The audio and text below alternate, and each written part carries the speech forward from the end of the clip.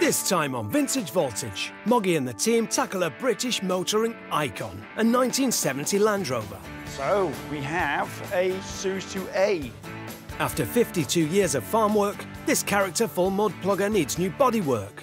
I'm seeing some major rust issues here. This is a full resto by the looks of it. The team are forced to strip this Landy back to bare bones, in search of solid metal. I just expected to kind of see a whole vehicle. I didn't expect it in bits. And the conversion proves tough as they struggle to mount the 21st century motor to the 5-decade-old chassis. It's not looking the best, mate. I'm not going to lie to you.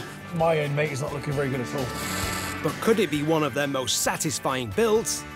Just the look and feel and sound that you want on an old Landy.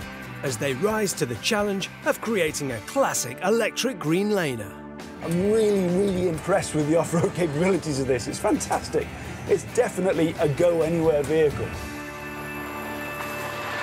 Brand new Vintage Voltage, Thursday at 9 on Quest, or stream the full series now on Discovery+.